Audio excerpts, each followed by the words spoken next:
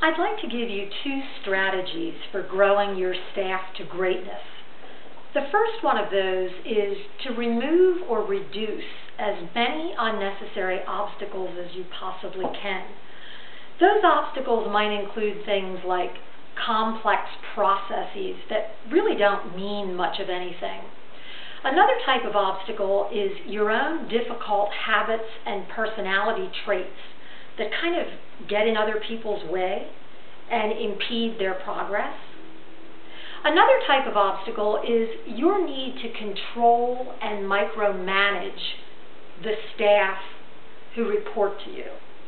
It's really not necessary to do that if you have truly hired people who have the skills you're looking for and people you trust from the very beginning of the process. And finally, another type of obstacle is simply let staff do their thing. They know what they're doing. They understand their jobs. Kind of get out of their way is what I'm suggesting. Now, another strategy that's really effective is to allow your staff to take reasonable risks that make sense to you and to them. You know, people grow by taking risks and stepping outside of the norm, outside of that little box, outside of their comfort zone.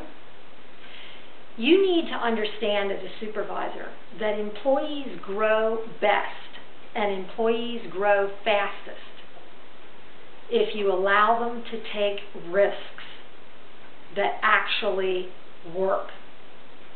And in the process, these people who you are supervising will grow in confidence, creativity, and problem-solving ability.